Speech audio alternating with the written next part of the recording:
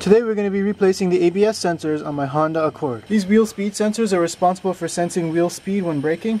I broke mine when I was changing my ball joints, so I'm going to show you how to change the one on the right side of my vehicle. And you can see here I've got an ABS warning light on the dashboard. So this here is the cruise control module, and we're looking down from the top of the strut mount. This orange connector is the ABS sensor connector. And just to give you a perspective, this is what it looks like from the inside of the wheel well.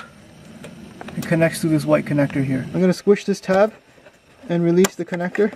So this here's where the ABS wire goes into the body of the car. It comes out to this bracket and then it goes down the steering knuckle. Now if you follow this line all the way down to the steering knuckle, it goes to this 10mm bolt that holds the sensor into the steering knuckle. Now once the sensor is disconnected from under the hood, I can come in here with a flat screwdriver and push these tabs to pull out this white bracket and then the entire sensor from the body of the car.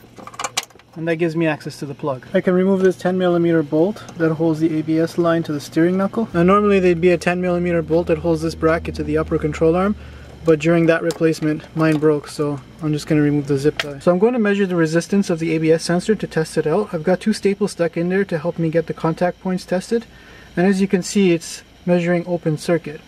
So that means this ABS sensor, or the wiring, is defective. Here I've got the new sensor connected to my multimeter and I'm getting about 430 kilo ohms.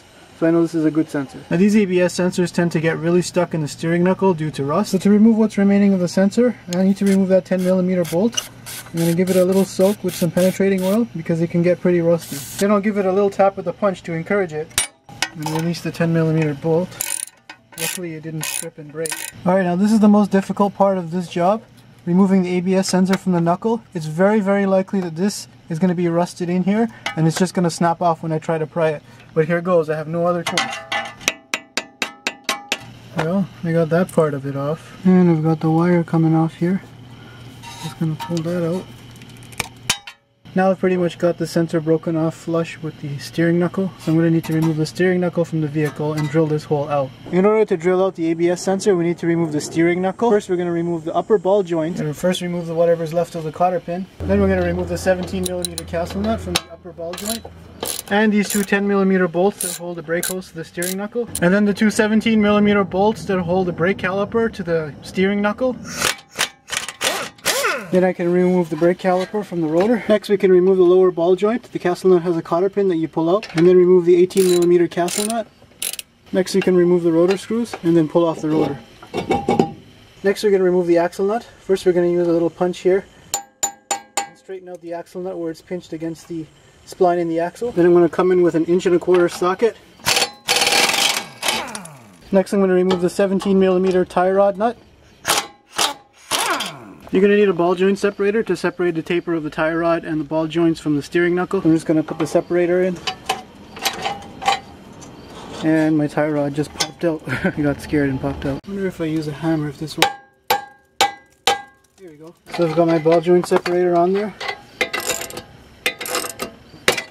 Ooh. Okay, after everything's been disengaged from the steering knuckle, we're going to pull out the CV shaft and remove the knuckle from the vehicle. So here I've got the steering knuckle removed from the car. I'm just going to go in with the screwdriver and remove this retaining ring. And this here is the old ABS sensor that we need to drill out. Alright, so I'm going to first try tapping it out with a hammer. Alright, so I've destroyed as much of the sensor as I could by tapping it out. Next I'm going to use a drill and drill through the hole. My bit broke. Alright, time for a longer bit.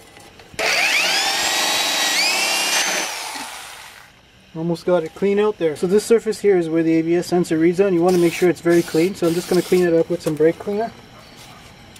So you can see here I've drilled out everything from the hole on this side and on this side here, and it's ready for the new sensor to go in. This here is the new ABS sensor. It's from Dorman. So I'm just going to test fit my new ABS sensor to make sure the hole I drilled is good and it fits good. So I'm just going to leave this off for the time being so I don't damage it while reinstalling the knuckle. Next I'm going to reinstall the retaining ring.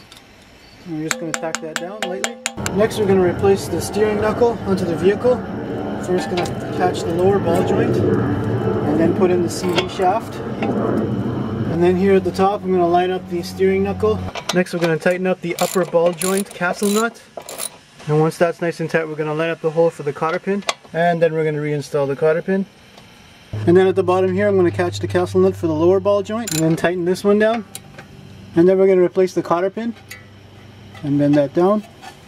Then we're going to replace the outer tie rod into the steering knuckle and its 17mm nut. Done. Next we're going to replace the axle nut. Next I'm going to replace the brake rotor and the 2 brake rotor screws. Next we're going to replace the brake caliper back onto the brake rotor. And then we're going to replace the 17mm bolts that hold the caliper to the steering knuckle. Next I'm going to replace my brake hose to the steering knuckle. And we'll just snug those down. Alright, so just to make sure this doesn't happen again, I'm going to coat the sensor with some anti-seize compound so it doesn't rust. Alright, so now that my steering knuckle is on, I'm going to replace the ABS sensor with the brand new one. I'm going to insert that.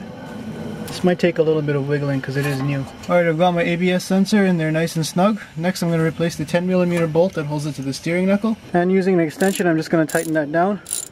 Next I'm going to run my new ABS sensor wire over to the top of the steering knuckle and replace this 10mm bolt. Once this bracket is attached to the upper control arm, we can then feed the head of the wire through the wheel well and into the body of the car. And then we'll just click this white bushing in. Now because I broke this bolt, I'm just going to run a zip tie around this upper control arm to hold the ABS line in. I'm just going to reinstall that new sensor, make sure it clicks. Finally we're going to replace the wheel. Now when I turn the car on, you can see that the ABS light goes out. Finally, I'm going to take the vehicle for a test drive and make sure the ABS engages properly over a slippery surface.